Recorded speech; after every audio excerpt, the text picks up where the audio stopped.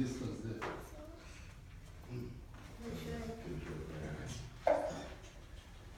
Just getting that bridge probably down.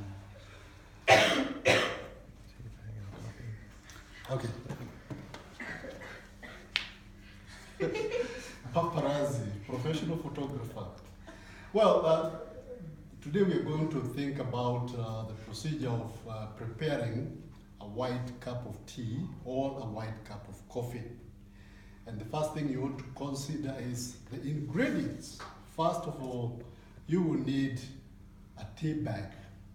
Or if you're going to to make coffee, you need to have instant coffee. Because we are talking about white tea, then you might require milk. Some people like full cream milk, others like light milk. So take your choice. You will also need hot water or boiling water. If you can have an electric kettle, then you can boil your water so that it is ready to make, to brew the tea or the coffee.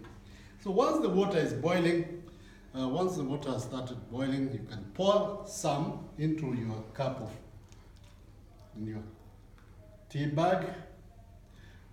If you're going to add milk, make sure there's room for milk. Then you have coffee, add your water into the coffee cup.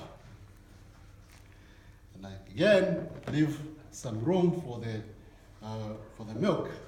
Then you might want to dip the tea bag some more, just to make sure that it brews. And then you add milk. You don't want to add too much of it to be too white, and maybe some people don't like it too white. Some people like to sweeten their coffee or their tea. But there you are. You've got yourself a cup of white tea, and you've got yourself a cup of white coffee. Stir your coffee. And like I said, if you're somebody who prefers a sweetener, you can add your sweetener to the coffee. If you don't want to use a sweetener, just take it neat.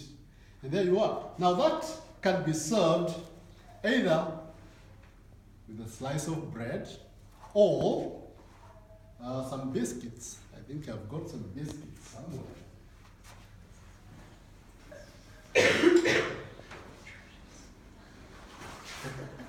Nice. Serve your cup of tea with either bread or biscuits, and you are ready to go. Enjoy your coffee or enjoy your tea. Thank you very much.